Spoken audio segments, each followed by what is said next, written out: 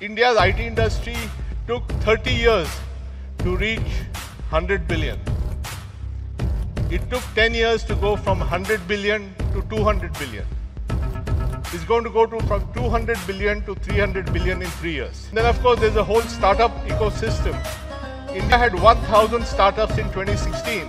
Last year it had 90,000 startups, 90x in 7 years. It's crazy. And of course, many of them may not succeed, but even if 10% succeed, they will change the country. All this stuff is now interacting and leading to that $10 trillion economy that we have. And you're going to see some amazing stuff in the coming 10 years, and you guys are going to make it happen. Thank you very much.